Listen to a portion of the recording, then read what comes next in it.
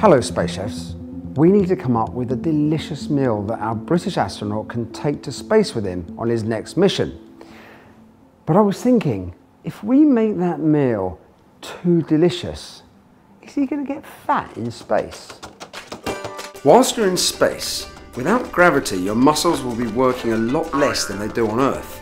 Plus, you'll be eating a diet with lots of protein and calcium. Basically, you could become the space version of a couch potato. So why aren't there loads of overweight astronauts? For a start, reduced gravity means that your food actually floats inside your stomach, making you feel fuller much quicker. Also, your nasal passages can swell, and this means you won't be able to smell or taste so well. And when you first arrive in space, as more blood from your body runs to your head, there's a good chance you're going to feel pretty sick.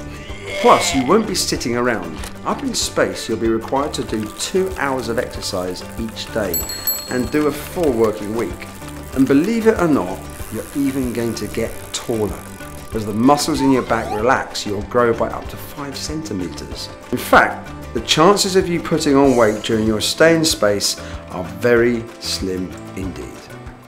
Okay, so you can't get fat in space. In fact, this means that there's even more pressure on us to come up with a dish that's not only delicious, but also contains all the ingredients that's going to keep Tim fit and healthy up in his spaceship.